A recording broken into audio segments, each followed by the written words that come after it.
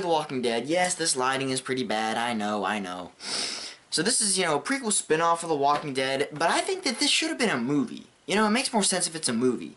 Zombies start springing out all over the place because Walking Dead. So basically this show focuses on Travis and, Madison. They're, husband and, engaged, in a relationship. And so Madison has 2 kids, Alicia and Nick.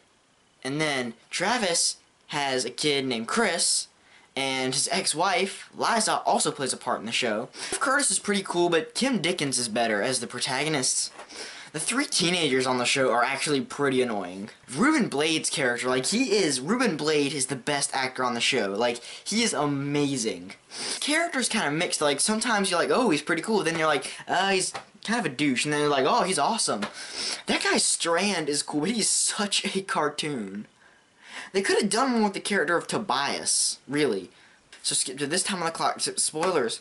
Liza's death was just thrown in there for no reason because they had to kill off a main character because Walking Dead. They could have done more with the character of Andy. I thought he was just going to be like, well, you cut up my arm, so I'm going to, shoot you in the foot. And he's like, aha, you cut up my arm, so I'm going to shoot your daughter in the stomach and have absolutely nothing happen to her.